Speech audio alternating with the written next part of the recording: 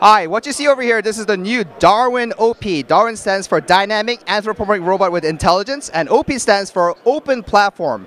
This is a National Science Foundation NSF research project, which actually a company, Robotics, is going to be building and selling as well. It's a collaboration between Virginia Tech, Romello Robotics and Mechanism Laboratory, and Purdue University and University of Pennsylvania and Robotics, the company, together. So if you look at to the left, you can see these are all the robots that we developed at Virginia Tech. This is the famous DARwIN series. We started this project since 2004, starting with DARwIN 0, 1, 2, 3, 4. You can see the evolution of the robots. And then about 2 years ago, we've been getting so many requests from research laboratories and research universities about they want to use these kind of research robots for research, education, and outreach. So we wrote an NSF proposal, and with that, now it became a R&D project. So the evolution ends here. This is the DARwIN-OP, open platform. Now the best thing about DARwIN-OP, it's truly open platform, open source software and open source hardware, meaning that it's a PC based, which means that you can install Linux, Windows, whatever operating systems, whatever programming language, LabVIEW, MATLAB, C++,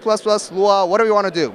Type of research and robots. Many people want to know. Give me a cost estimate. Okay, so I want to make it clear. At Virginia Tech, we did the R&D with Robotics. We are not in the part of business. We're not making any money. So the cost-wise, you probably need to talk to the company because they're going to announce. But as far as I know, it's going to be a little bit over $8K for an academic discount. And if you buy it as a set of a number of sets, and if you use it for a RoboCup, I think there's going to be a significant discount. But the cost-wise, you probably need to check with the company. In terms of the hardware, all the CAD files, assembly manuals, including the fabrication manual is going to be online for free. So you don't have to buy it from Robotics. You can build your own if you have the basic machine tools. So that's the best part of it.